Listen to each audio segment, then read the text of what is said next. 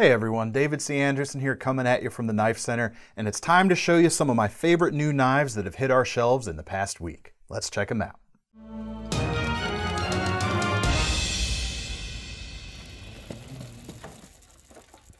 So the first new knife we've got for you this week is a wooden box. Just kidding. It's what's inside this box is pretty cool. We've got a new release from MKM, the Maniago knife makers. This one made by Viper.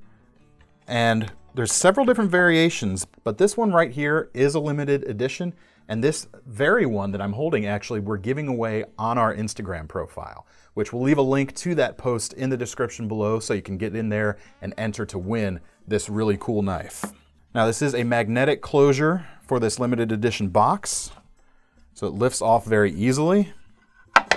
And inside we've got the Timavo is the name of the model, and this is limited to just 100 pieces. So we've actually got a routed out section for this knife to sit in, and it actually works when the knife is open too. So that storage case is actually going to make a great display, and there's even a magnet right behind the blade that holds it in place. So you're going to have no issues propping this up on a shelf. It's going to look really cool. But the knife itself, I'm very impressed with. Now the standard versions come with M390 steel, and you can get them with carbon fiber, G10 or micarta handles, or a titanium frame. But this one right here comes with a Damasteel blade and a Damasteel-like looking pattern on the titanium handles. Now most titanium handled knives are frame locks, but this one is actually a liner lock, so you have a nice smooth look on both sides of this handle. On that back side also, we've got a nice milled pocket clip that's inset a little bit into the handles, and a nice looking back spacer here at the end that has some nice figuring and some nice contouring going on as well. Now this is a Jesper Vaknea's design, and as far as the size goes for my hands, I can get all 4 fingers on there, but it's kind of a 3.5 finger grip. I don't have quite a full hold with my 4th finger. We do have a finger choil here up the front, which is not large enough for my finger to rest fully there. I would be kind of hitting the edge a little bit, but you can definitely get your fingertip up there and control the blade a little more easily. In typical Italian fashion, those surfaces right there on the choil are actually crowned rather than straight, and they've done that to the spine as well. That's something we see a lot from these Italian makers, especially Lion Steel, but it's carried through to a lot of these MKM products, which are made by a few different manufacturers. Overall, it makes the knife look nicer. It's just a little bit better. Feels a little more comfortable, is interesting to look at, so it's pretty cool. Now, depending on which model you get, these start at just under $200. We're about $198 on some of the micarta versions, and we're up to $599 on this limited edition. I know that's a lot of money for some, but this is definitely an awesome piece. It's definitely going to be collectible, but if it's still outside your budget, make sure to go over to our Instagram profile, to that post, and get your chance to win this knife. Again, link in the description for that. So next up is another limited edition knife. I'm going to load them up here at the front, and this is a new Benchmade bug out. And you can instantly see this is not like any other bug out that they've done yet. First of all, the handles are very different, but I'll get to that in a second. But we've also got a blade steel upgrade. As you can see from here on the back, we've got CPM 20CV, which is a nice upgrade over the standard S30V. You're going to get more edge retention, and these are serialized too. So you got that limited edition graphic here on the back with the specific number of the knife you've got as well. Other than that, it's the same great bug out blade. It's nice and thin, has a high flat grind. It's going to slice exceptionally well. I've been carrying one of our Knife Center exclusive Battle Wash bug outs lately, and it's just a phenomenally performing everyday carry blade. Now the handles here are G10. Now, this is the first factory G10 handle, I believe, from Benchmade on the bug out. You should get on them out there. These feel really good. They're nice and sturdy. Everybody go tell Benchmade they need to make more G10 for the bug out because it's really nice. But in a bit of a trend we're starting to see, we actually have some translucent G10. They're not calling it Jade G10, they are calling it translucent, but it looks very similar to that jade material if you're familiar with it. But the way they've built this up, you can see those blue accents kind of poking through the translucentness of the material.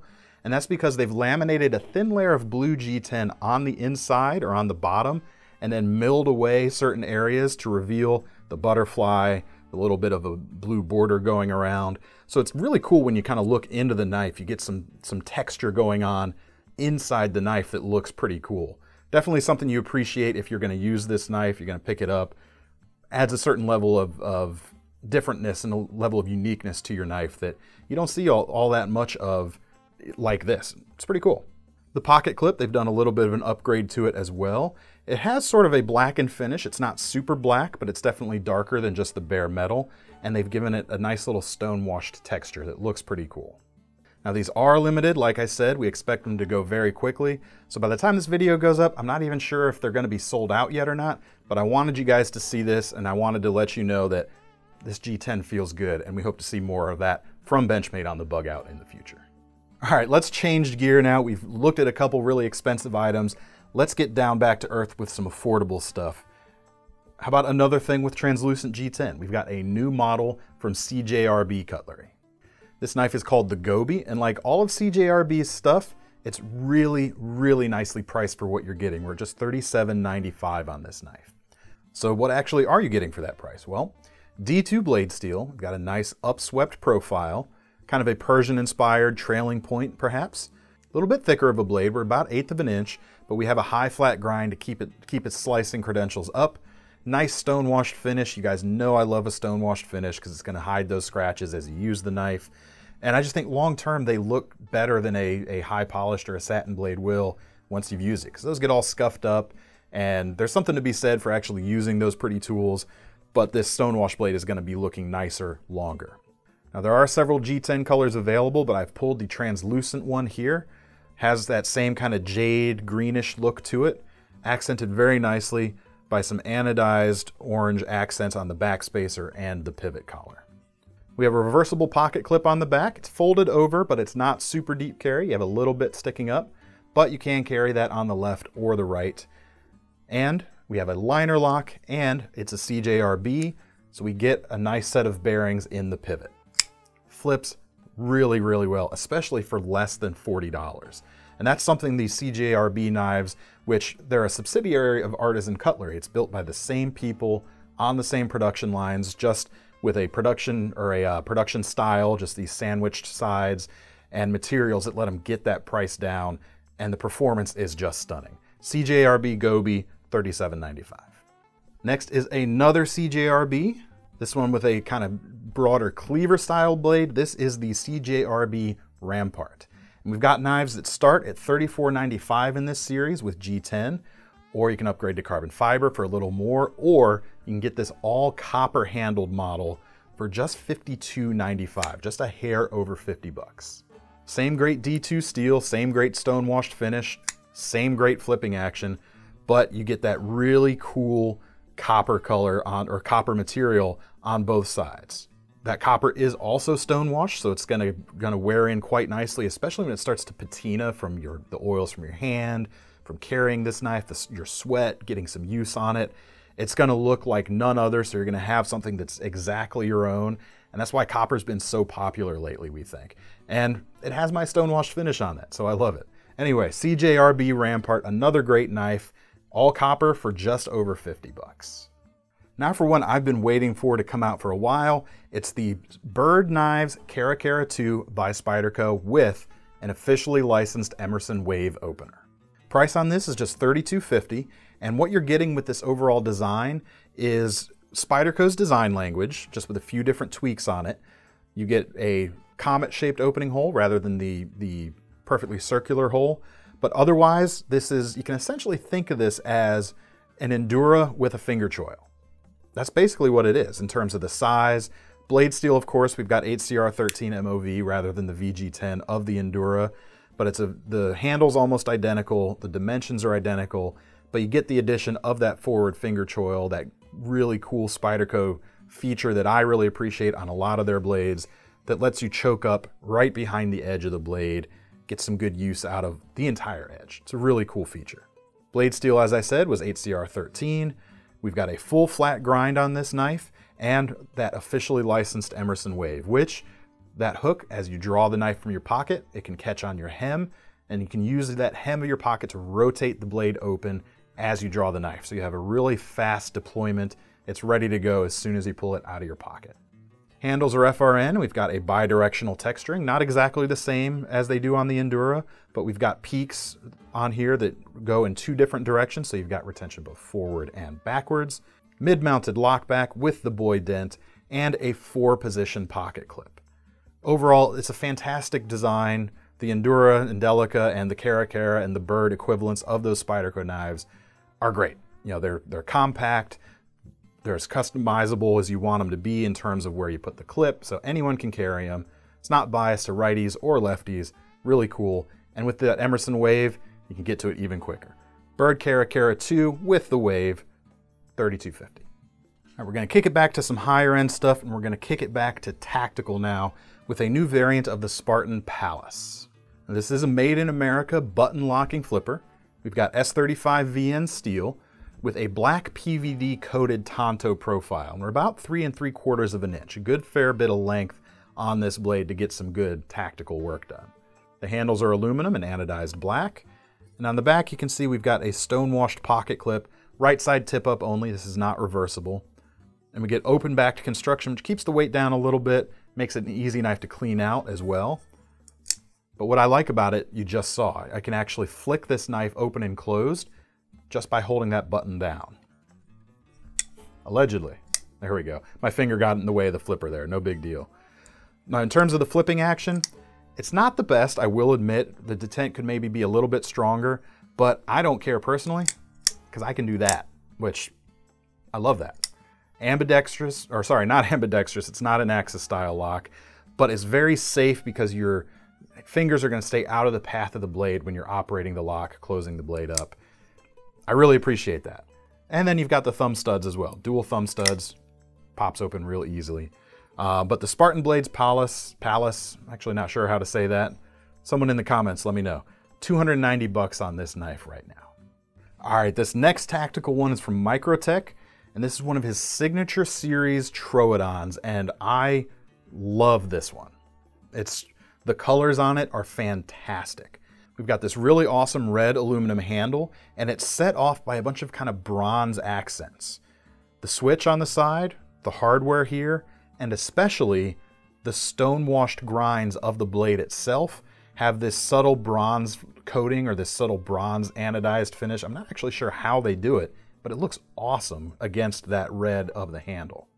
Now we've got a bunch of new Microtechs in stock right now. This is just one of them that I pulled because I just found this particular one so striking. And this one right here is at $515. Now the action, super satisfying. Launches out really strong. And as far as this blade profile goes, they call this a Hellhound Tonto blade. And couldn't be more apt because that is just a vicious looking profile. Overall, I just love this knife. If I had the cash right now, I'd probably be going home with this because it is a stunning piece. This signature series Troodon, they're not always this nice. Well, they're always nice, but they're not always this sort of blinged out. I love it, $515 right now. So Tony Marfione from Microtech is definitely a very well-known tactical designer, but so is Rick Hinderer, and we've got a new knife from him this week as well, and it's a small fixed blade, a little neck knife called the LP1.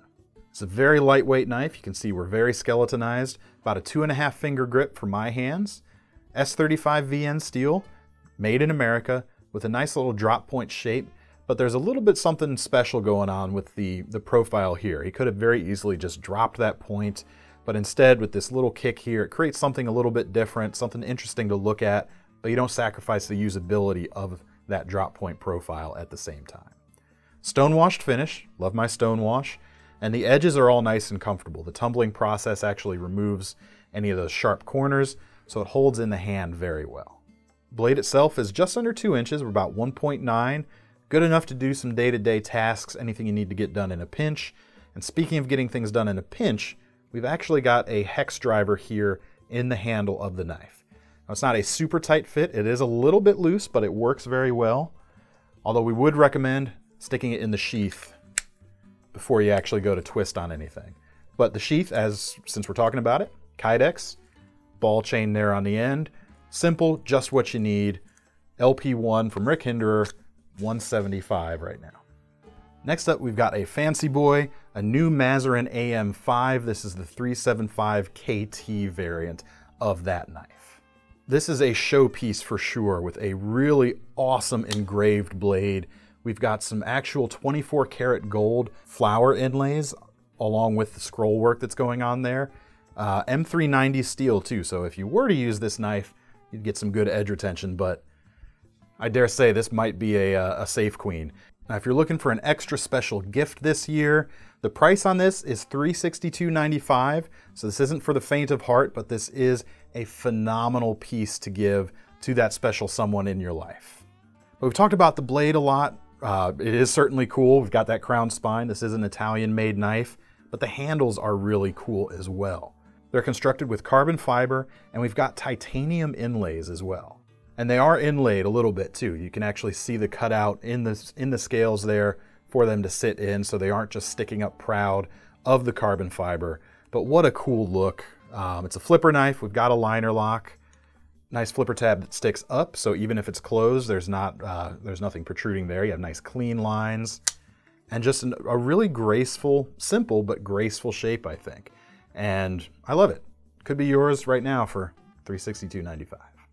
All right, another fancy one, and we're climbing up the price ladder a little bit again. This is the Shirogorov Hati R for $895. Now we've got a big batch of new Shiros in right now. This is just one of them, but I've always loved this model, and I love these Alutex handles. Looks like carbon fiber, but it's not. It is, like I said, Alutex is what it's called. But what's really cool about this knife that's evident as soon as you pick it up, even though we've got almost 4 inches of M390 steel on the blade, this is a very lightweight knife. That Alutex, of course, like carbon fiber, is very lightweight. Blue color looks really cool too. And the titanium on the back, if we can get a shot of on the inside, we'll see how well we can do. But they've milled out a lot of pockets and a lot of channels on the inside of the titanium to remove a lot of weight. And just, it's stunning exactly how lightweight this large knife is. We're only at about just 4.1 ounces, which, come on. I mean, that's like carrying nothing in your pocket, but you still have nearly 4 inches of that great steel. It is a Shirogorov, so the action is great, as is the fit and finish. The attention to detail is some of the best you can get out there, and it really, I think, justifies the price for those of you who truly appreciate something that's next level. And this is one of the more expensive ones of the newest batch we've got in. We've got other models, not just this Hati, that are a little bit less expensive, so you can get that same great world-class attention to detail. I mean, just as far as all the way down to how thin they keep the edges on these knives. They're just fantastic.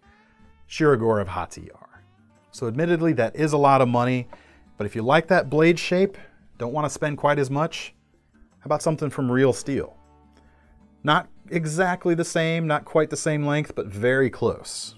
This knife is called the Megalodon, and the price is $67.50 on this blade. And actually, like, holding it up side by side with that Shirogorov, sharpened edge is just about the same. We're about 3.9 inches of blade on here, 14C28N steel with a really heavy stone-washed finish.